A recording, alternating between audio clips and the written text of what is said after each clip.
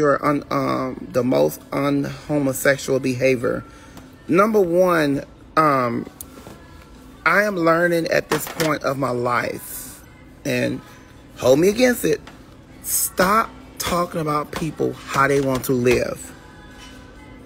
I'm not going to smell like your husband, and I'm not going to look like your nasty husband with crusty feet with his toenails black. Understand that. I still have female ways, and I'm still straight.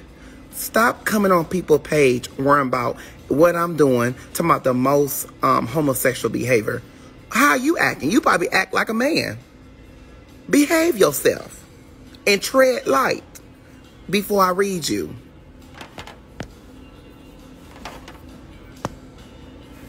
Stop worrying about how they live. And don't worry about what another man or another woman live. Child, let people go. You ain't God. At the end of the day, you gonna live a straight life and a woman life and still go to hell. Leave people alone. Now, like the way I was just acting.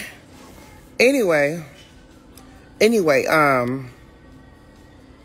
go follow our Instagram, you guys. It is the Home Team STL. Home Team STL. I need 300 people right now to go follow our page.